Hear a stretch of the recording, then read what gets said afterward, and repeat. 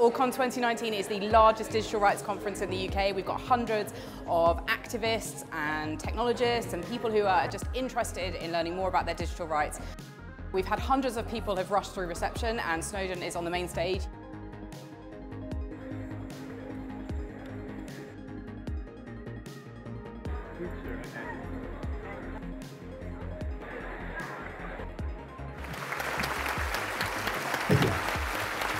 We see that governments increasingly care less and less about rights and care more and more about power, especially when we look in the context of technology and surveillance.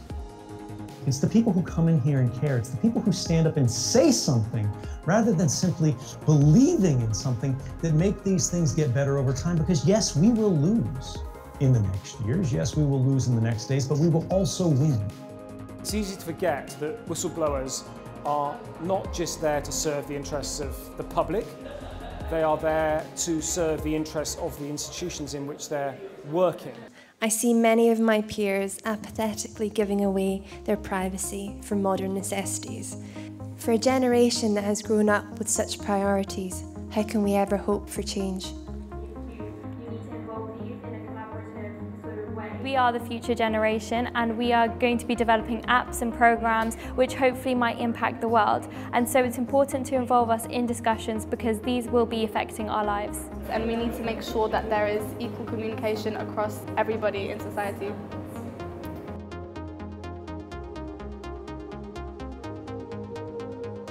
ORGCon was spread across multiple rooms. The discussion space has been a mixture of panels and discussions all day about open rights group issues.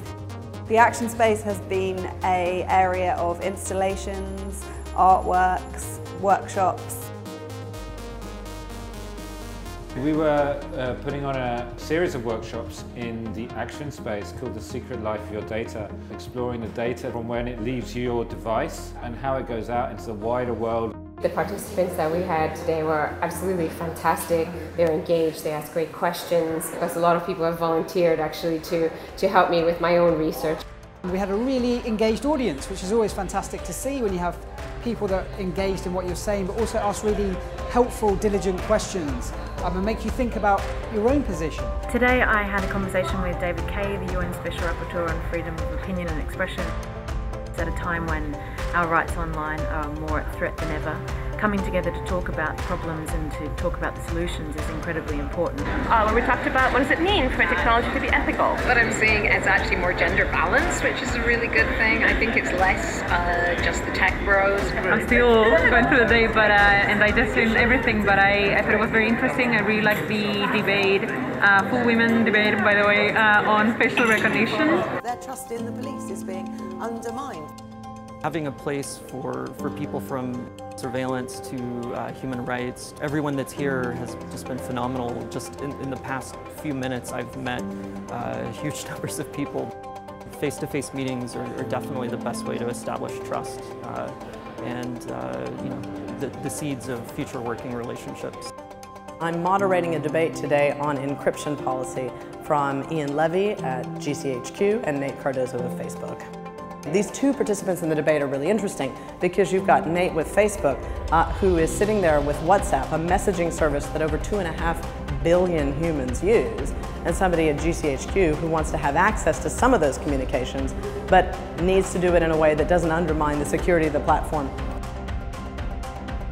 When we challenge the immigration exemption, when we complain to the ICO and make them act against ad tech, when we campaign against insecure age verification, this is only possible with you.